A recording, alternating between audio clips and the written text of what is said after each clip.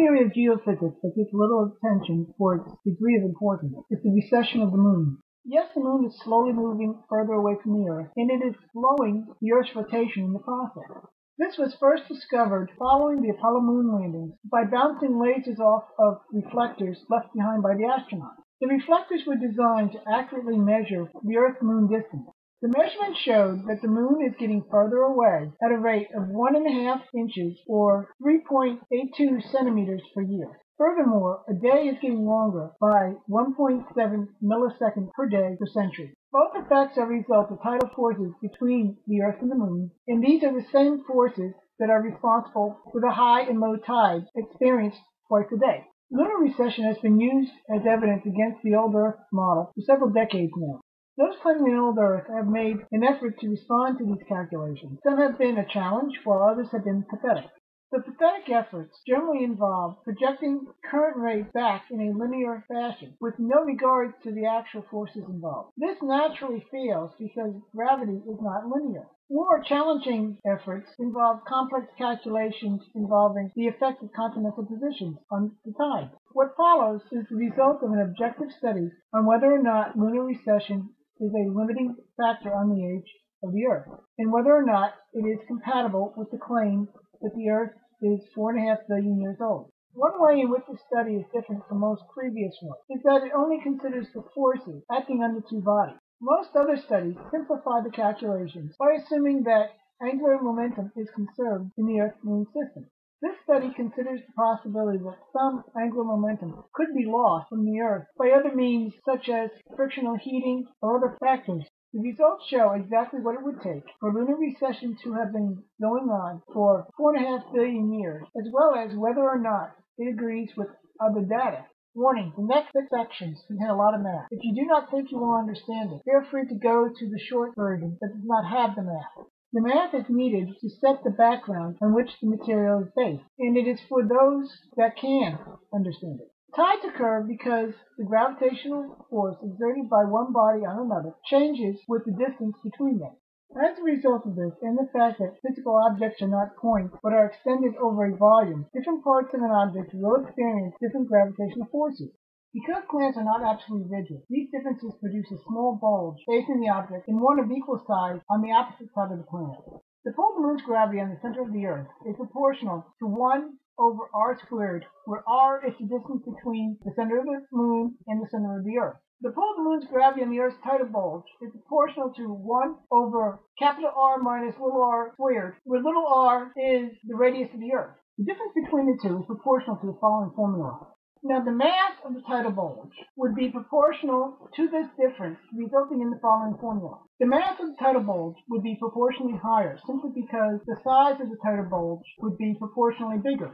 This is because the closer the moon gets to the Earth, the stronger the gravitational forces between them become. The key element in tidal geometry is the phase angle theta, which is the angle that results from the delay of the mass in the tidal bulge reacting to the gravitational pull of the moon. This delay causes high tides to be slightly ahead of the moon, since the Earth rotates faster than the moon orbits the Earth. If, on the other hand, the moon orbited faster than the Earth rotated, then theta would be negative. If the moon orbited at the same rate as the Earth's rotation, then theta would equal 0. The tidal phase angle theta is proportional to the difference in the angular velocity of the Earth's rotation and the angular velocity of the moon's orbit. Now, it is possible that as the moon gets closer and the size and mass of the tidal bulge gets bigger, that the reaction time would actually get longer. But this would only increase theta, reducing the time over which lunar recession can have been going on. The angle of the opposite pole, theta prime, is exactly half a circle behind theta. Here is the formula for the angular velocity of the moon in its orbit in relationship to the distance between the Earth and the moon and the linear velocity of the moon in its orbit. Here is the formula for the angular velocity of the Earth's rotation in relationship to the radius of the Earth and the linear velocity of the Earth's rotation at its surface. This is the formula for the distance between the moon and Earth's moon-facing tidal bulge. This is the formula for the distance between the moon and Earth's opposite tidal bulge. Here we take the formula for the distance between the moon and Earth's opposite tidal bulge and put it in terms of theta. Here we have the final formulae for the distances between the moon and each of Earth's tidal bulges. Here we have the formula for the angle between the distance between the Earth and the moon and the distance between the moon and Earth's moon-facing tidal bulge. Here we have the formula for the angle between the distance between the moon and the Earth and the distance between the moon and Earth's opposite tidal bulge. Here we have the formula for the angle between the distance between the moon and the Earth-facing tidal bulge and the radius of the Earth at the tidal bulge. Here we have the angle between the distance from the moon to Earth's opposite tidal bulge and the radius of the Earth at the tidal bulge. Here we take the angle between the distance between the moon and Earth's opposite tidal bulge and the radius of the Earth at that tidal bulge in terms of the angle theta. At this point, we have the full geometry of tidal interactions not only between the Earth and the Moon, but for any two bodies. However, the case before us is about the Earth-Moon system, and these calculations are set up specifically to analyze that system. Here we have the forces that result on the Moon from the Earth's tidal bulges. These forces are the gravitational forces of the Earth as a whole, as well as both tidal bulges. Being gravitational forces, they all get exponentially larger as the Moon gets closer to the Earth. This is the formula for the gravitational force between the entire Earth and the Moon. This is the formula for the gravitational force between the Earth's near tidal bulge and the Moon. Here is the formula for the gravitational force between the Earth's far tidal bulge and the Moon. Now it needs to be noted that the values of both r prime and r double prime are dependent on the value of the tidal phase angle theta. This means that theta is a critical factor in determining both G prime and G double prime. In fact, theta is the most critical factor of lunar recession. This is the formula for the force applied to the Moon by the Earth's near tidal bulge along its orbit, causing the Moon to accelerate and spiral out.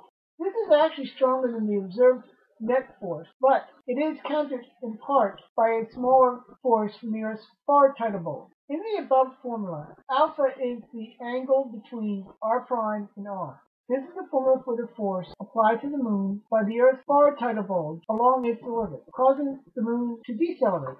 It is smaller than the force from the Earth's near tidal bulge, and counters in part the larger force from the Earth's near tidal bulge. This is because the far tidal bulge is farther from the Moon than the near tidal bulge. In the above formula, theta is the angle between r double prime and r. This formula gives the net force on the Moon along its orbit, causing the Moon to accelerate and slowly spiral outward. Furthermore, since both alpha and beta are related to theta, theta is shown to be even more important. This is the formula for the torque applied to the Moon by the net tidal force. This is the formula for the Moon's moment of inertia in its orbit, and this is the rate of change in the Moon's angular velocity. This set of formulas derives the relationship between the Moon's angular velocity and the radius of its orbit, all leading to the final formula that gives us the relationship between the Moon's angular velocity and the radius of its orbit. We use this formula to get the Moon's angular velocity from the radius of its orbit, and we use this formula to get the radius of the Moon's orbit from its angular velocity. Here we have the forces that result on the Earth's tidal bulges from the Moon. These forces are the gravitational forces that act on the Earth as a whole, as well as both tidal bulges. Being gravitational forces, all three get exponentially larger as the Moon gets closer to the Earth. This is the formula for the gravitational force between the entire Earth and the Moon. This is the formula for the gravitational force between the Earth's near tidal bulge and the Moon. Here is the formula for the gravitational force between the Earth's far tidal bulge and the Moon. Now it needs to be noted that the values of both r prime and r double prime are dependent on the value of the tidal phase angle theta. This means that theta is a critical factor in determining both G prime and G double prime. In fact, theta is the most critical factor of lunar recession. Sigma is the angle between the radial force on the near tidal bulge and G prime. Sigma prime is the angle between the radial force on the far tidal bulge and G double prime. This is the force applied to the Earth's near tidal bulge by the Moon along the rotation of the Earth. It is actually stronger than the observed net force, because it's countered in part by a smaller force between the Moon and Earth's far tidal bulge. This is the force applied to the Earth's far tidal bulge by the Moon along the rotation of the Earth. It is smaller than the force between the Moon and the Earth near tidal bulge, and counters in part that larger force. This is because the far tidal bulge is farther from the Moon than the near tidal bulge. This formula gives the net force on the Earth along its rotational axis, causing the Earth's rotation to slow. Since both sigma and sigma prime are related to theta, theta is shown to be even more important. This is the torque applied to the Earth from the net tidal force. If the Earth were a perfect solid sphere, its moment of inertia would be IE equals 2/5 me r squared. However, the Earth is not a perfect solid sphere, so the above moment of inertia produces a slowing rate of 5.28 milliseconds per century. However, the correct value is 2.3 milliseconds per century, so correcting the error requires multiplying the above moment of inertia by 5.28 divided by 2.3, which gives us the new formula for the Earth's moment of inertia of IE equals 10.56 divided by 11.5 me over r squared. This produces the following formula for the slowing of the Earth's rotation.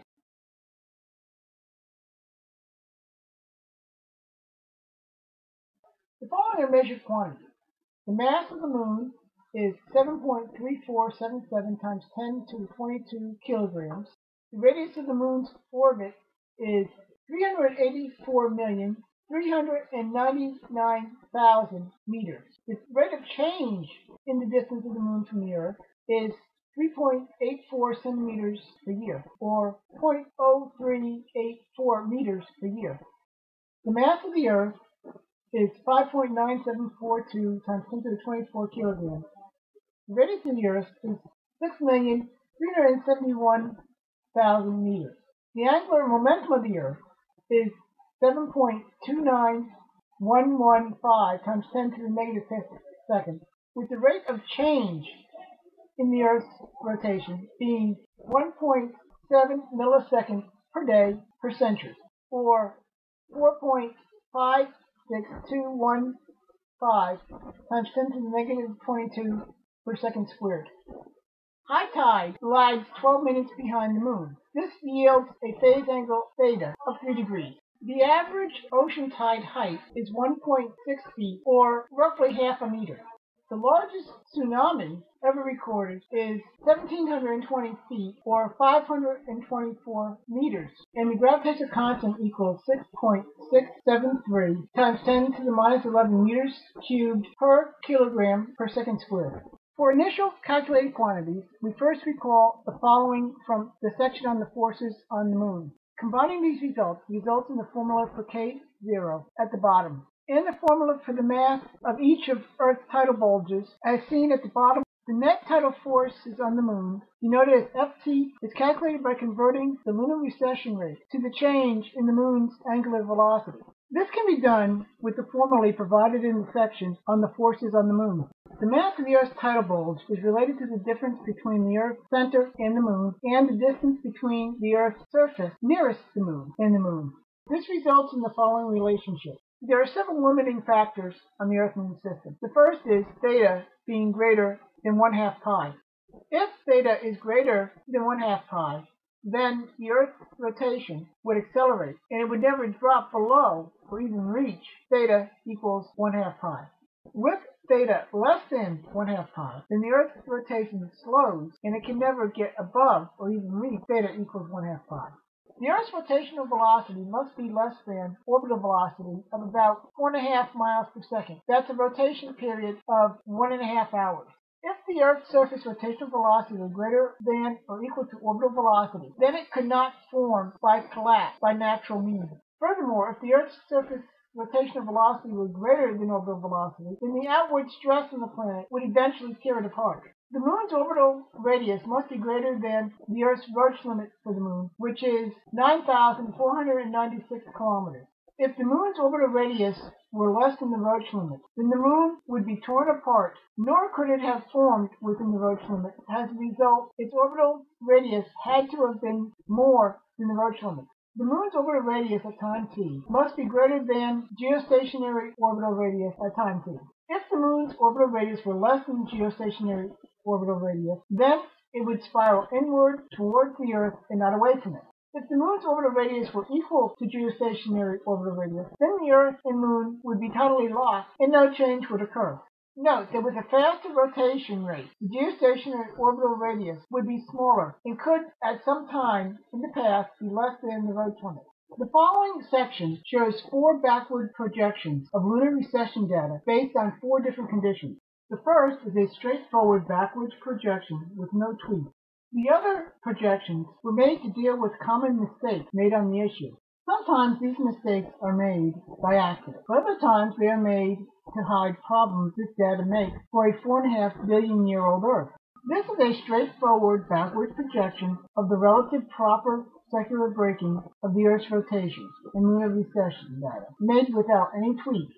The current data is simply plugged into the math, as shown earlier. The result is that the moon would have been locked in geosynchronous orbit around the Earth at 14,000 kilometers, 1.171 billion years ago. This is far short of the 4.5 billion years commonly given for the age of the Earth. This suggests that the Earth-Moon system cannot be anywhere near 4.5 billion years old. These results are similar to other calculations done by others, showing that these calculations are valid. This is a backwards projection of the relative proper secular braking of the Earth's rotation and lunar recession data, made assuming that the current relative proper secular acceleration of the Earth's rotation continued back. The relative proper acceleration is the difference between the relative proper secular braking and the observed net braking of the Earth's rotation. The reason given for the difference is the process of the Earth rounding out following the ice age. Once again, the current data is simply plugged into the math as shown earlier. The result is that the moon would have been locked in geosynchronous orbit around the Earth 1.25 billion years ago. This is far short of the 4.5 billion years commonly given for the age of the Earth, suggesting that the Earth-Moon system cannot be anywhere near 4.5 billion years old. This is a backwards projection of the number of days in a year in lunar recession data, made assuming a constant braking of the Earth's rotation. This is not a reasonable assumption, but it is a common mistake. The result is that the moon would have been locked in geosynchronous orbit around the Earth 3.36 billion years ago. So even this extremely generous assumption produces a result that is far short of the 4.5 billion years commonly given for the age of the Earth, suggesting that the Earth-Moon system cannot be anywhere near 4.5 billion years old. This is a backwards projection of the number of days in a year in lunar recession data, made assuming the Earth's rotation is constant. Now, this is not a reasonable assumption. In fact, it is totally contrary to observation. The result is that the moon would have been locked in geosynchronous orbit around the Earth 1.55 billion years ago at 42,164 kilometers. So even this extremely generous assumption produces a result that is far short of the 4.5 billion years commonly given for the age of the Earth, suggesting that the Earth-Moon system cannot be anywhere near 4.5 billion years old. These backward positions show that the forces on the moon are far more important than those on the Earth in determining the maximum age for the Earth-Moon system. The fact that you do not even get halfway through 4.5 billion years, even when keeping the Earth's rotation rate constant, is strong evidence for the Earth-Moon system not being anywhere near 4.5 billion years old. We could potentially stop here, but several arguments have been raised against such conclusions, and we need to deal with those arguments. Old Earth proponents often point to paleontological data as evidence that the previous backward projections are wrong. The claim will often include a few examples that are often dated as millions of years apart. However, this claim does not consider all of the facts about this data, including alternative interpretations that do not have anything to do with lunar recession and the length of an Earth day. This paleontological data comes in the form of fossil bivalves in coral, fossil stromatolites, and fossil tidal rhythmites. Bivalves in coral are animals that tend to live about a year and show daily growth rings on their hard exteriors. Stromatolites are produced by the activity of cyanobacteria. And tidal rhythmites are produced by tidal action. Stromatolites are produced by the activity of cyanobacteria, and living colonies produce 365 layers in a year. Fossil colonies have been found with 450 to 800 layers in apparent agreement with the slowing of the Earth's rotation to geologic ages. The main problem is that fossil stromatolites may not have formed from cyanobacteria. Some contain no evidence of the cyanobacteria, and carbonate precipitation can result in some very stromatolite-like structures, rendering the number of layers meaningless. However, even if they are legitimate fossil stromatolites, it could just mean that the colonies lived longer than a year in the past. Tidal are produced by tidal action. So-called fossil tidal rhythmites are assumed to indicate the moon's position and the number of days in a month or year in the past. Now, getting data out of rock patterns is not a simple process. It is based on the fact that there are 2 high tides in a day and that it changes every month from different positions of the moon. Figuring out the number of days in a month or year in the past requires comparing patterns in the rocks with patterns expected to be produced by the moon. The main problem with this is that it requires making assumptions about where the moon was at the time, resulting in a degree of circular reasoning. In addition, there are factors that distort tidal rhythmites that can produce erroneous patterns. There is also an additional problem since the same types of patterns occur in barbs. The question is whether or not these are rhythmites or barbs. It turns out that even experts have a hard time telling them apart in the geologic record. If they are barbs, then the patterns are meaningless for determining past lunar position or the number of days in a year. Coral and bivalves normally produce one growth ring per day, producing 365. Due to the slowing of the Earth's rotation, coral would have more rings in the past on an old Earth. Fossil coral and bivalves have been found with 357 to 450 growth rings. The extra growth rings are assumed to indicate more days per year. However, they could mean that these coral and bivalves live more than a year. Furthermore, in some cases, what are being examined are monthly growth rings, with the number of days in a year being calculated based on an assumption of more than 12 shorter lunar months. In those cases, it is assumed that both days and lunar months were shorter, making it circular reason to use it as evidence for the same. All of these are interpreted as showing more days in a year in the past. However, when one looks closely at this data, the claim is shown not to be so certain. The first clue is in the degree of scattering in the data. It is not what would be expected if it really were the result of lunar recession. It should produce a clear curve like seen here, but it does not. Now, scattering often occurs in data, but in this case there is no reason for this degree of scattering. If it were a clearer line with a little scattering, then the scattering could be early death. However, the actual degree of scattering does not indicate this. From a creation science perspective, the scattering of the fossil bivalves and coral could be a result of hydrological sorting during the flood. Those with more growth rings would be larger and thereby end up buried lower. And the scattering results from hydrological sorting being an imperfect process. The Simulate data shows 4 pairs of data points. The older pairs could be pre-flood and may have been formed during the creation year, while the other 2 seem to be an early flood deposit. The relationship in each pair shows no trend. However, there is a trend among the pairs, and in particular among the 3 older pairs. This could simply represent a change in precipitation patterns. The basic assumption of this data that makes it meaningful to lunar recession is the date. If the dates are wrong and these fossils and features were a result of the Genesis flood or a recent creation, then the data would not be expected to fit a lunar recession model consistent with a 4.5 billion year old Earth. From an old Earth point of view, the data represents real data on the slowing of the Earth's rotation. Thus, any viable old Earth model needs to fit this data. If an old Earth model does not fit this paleontological data, it is a failed model. Naturally, old Earth proponents try to defend their 4.5 billion year age for the Earth from the laws of physics. Most responses to the lunar recession issue found on anti-creationist websites are little more than copy and paste jobs from a main anti-creation website. One argument used to save the old Earth model is that continental location affects tidal drag. While this is true, since the closer the moon is, the stronger its pull on the Earth, the rate of change tends to get very large. The result is that to save the old Earth model, it becomes necessary to virtually eliminate the effect of the continents. Eugene Polico's paper, Numerical Modeling of the Paleotidal Evolution of the Earth-Moon System, is an effort to calculate the effect of continental movement based on actual estimates of past continental movement.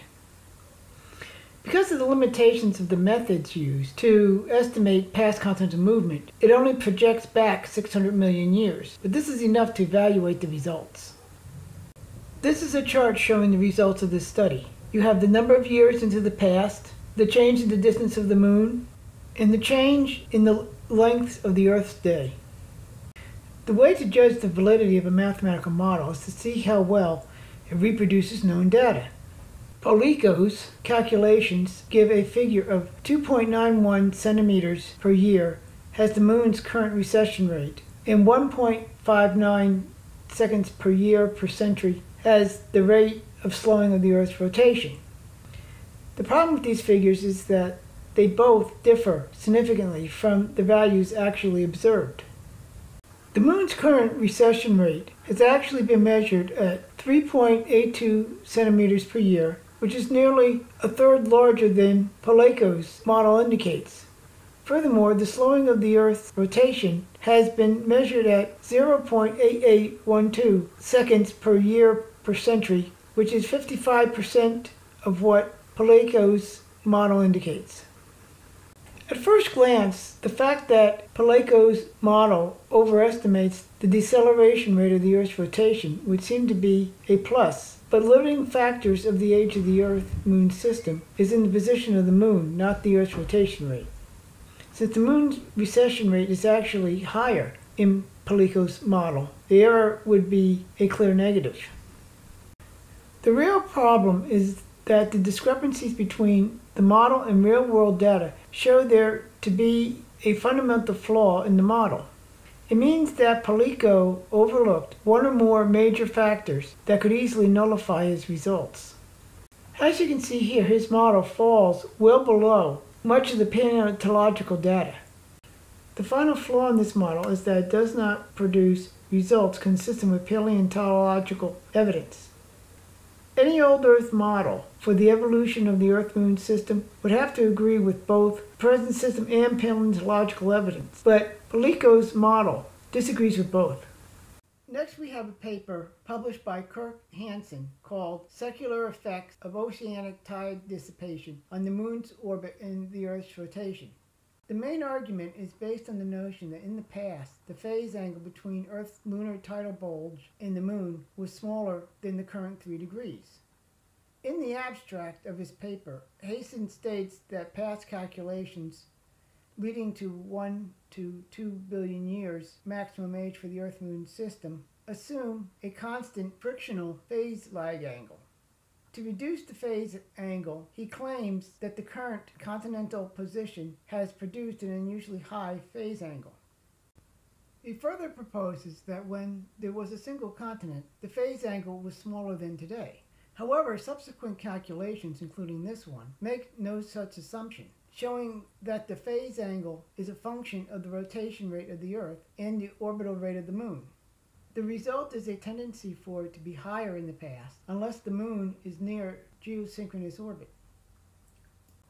The conclusion given is that the Moon started at a distance of 151,000 miles, with a 12-hour day on Earth, though often the 12-hour day is omitted. However, when this claim is studied more closely, it does not work without specific tweaking to get the current Earth-Moon system from the starting conditions. A preliminary backwards calculation shows that a phase angle of less than 1 degree is needed for most of the Earth's history for the Earth-Moon system to be 4.5 billion years old. In this backwards calculation, no geographic basis is used to get the 1 degree phase angle. It is just what is mathematically necessary to save the 4.5 billion year figure from the laws of celestial mechanics. In this case, a 1 degree phase angle was used to project the number of days in a year backwards. When compared with old Earth paleontological data, it falls far short of that data. It shows that such a slowing of the Earth's rotation is not workable. Simply put, it does not agree with other data that it must agree with to be correct. Now, when the starting conditions of this claim are put into the math, along with a phase angle that would result in today's lunar distance, the number of hours in a day at present comes to 26.44 hours. This is above the present day value of 24 hours. It produces a number of days in a year that is totally below the paleontological data. This is so bad that it even goes below a fossil indicating just 350 days.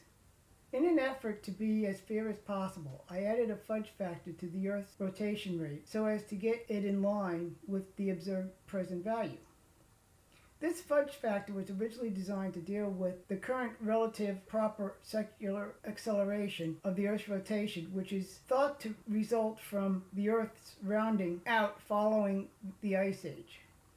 However, since this fudge factor is a percentage of the torque on the Earth from the Moon that actually slows the Earth's rotation, it can hence substitute for any unknown factor that reduces the slowing of the Earth's rotation without acting on the Moon. The phase angle was adjusted to 0.39 degrees and the fudge factor was set at 91.5%. There is no known geological basis for this fudge factor. It is simply required to make the model fit reality. By making these adjustments, we once again get today's lunar distance.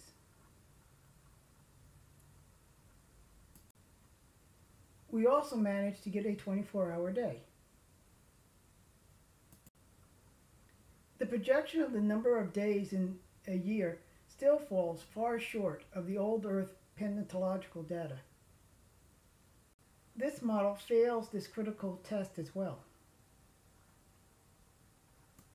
It gets worse for this model since it starts with 729 days in a year.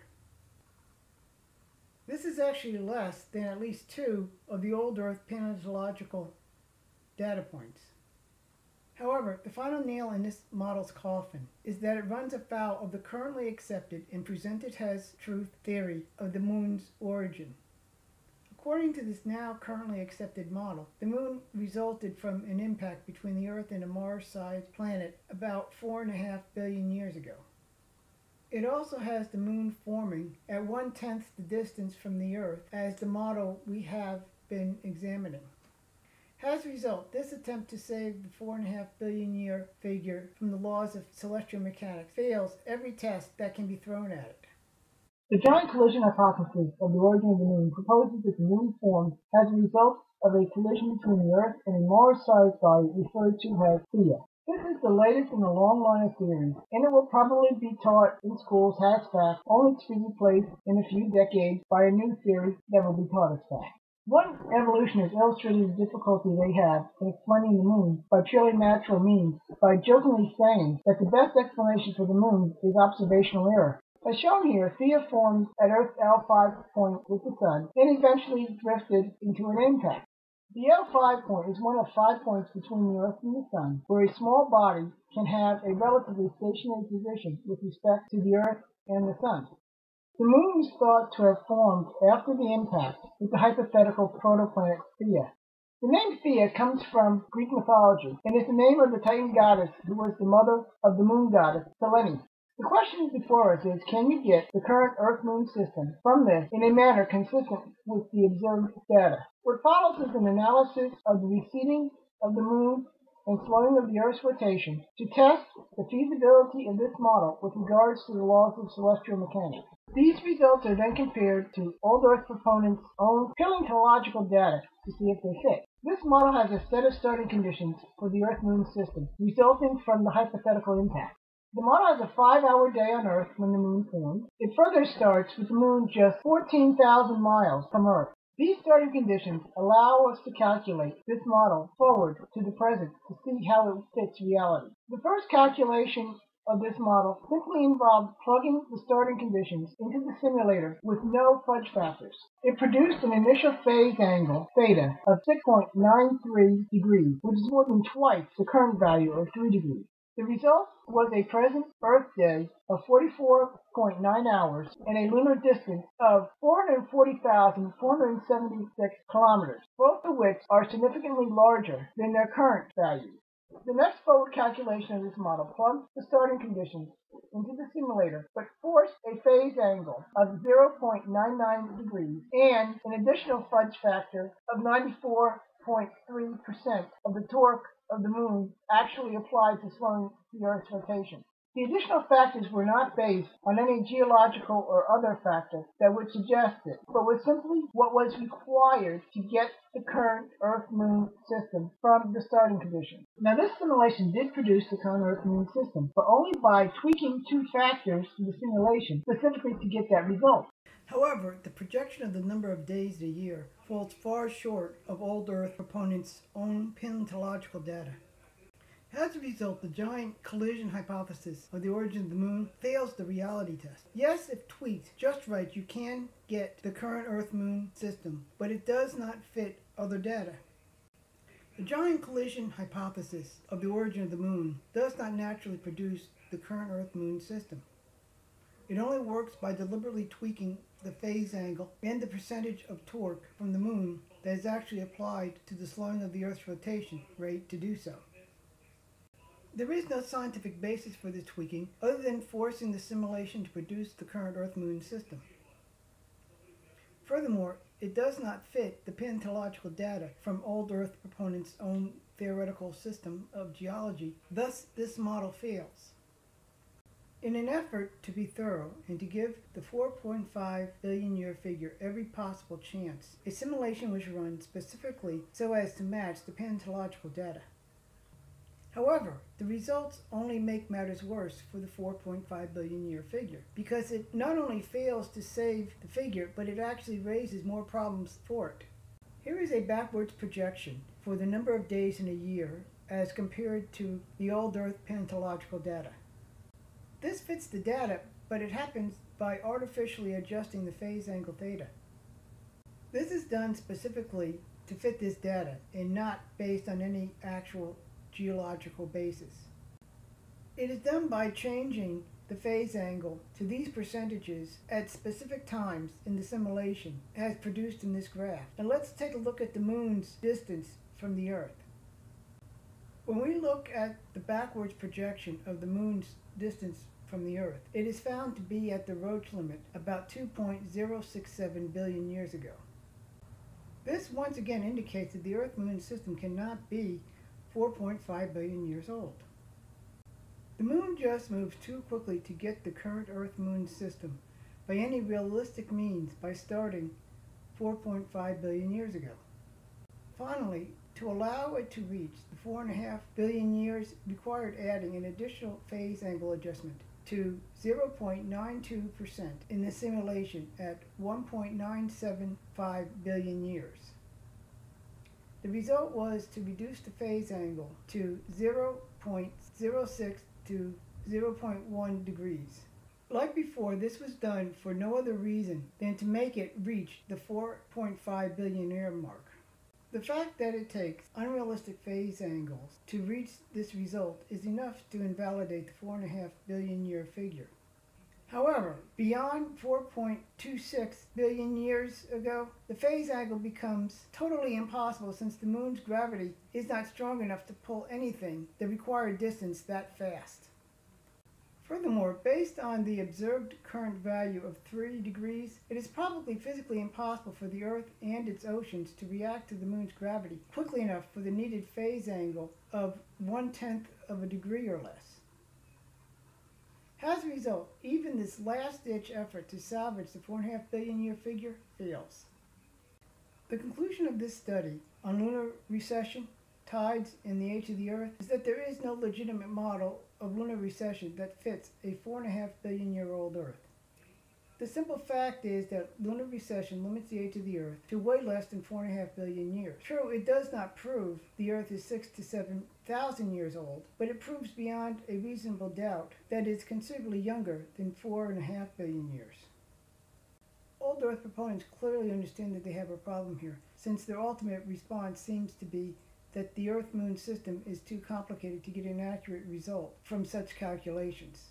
Even if this is true, this study went to every length fit the model to data so as to get accurate results and it still shows the Earth-Moon system can't be 4.5 billion years old. So even in their efforts to rebut the lunar recession age limit, they only show that it is a problem for them.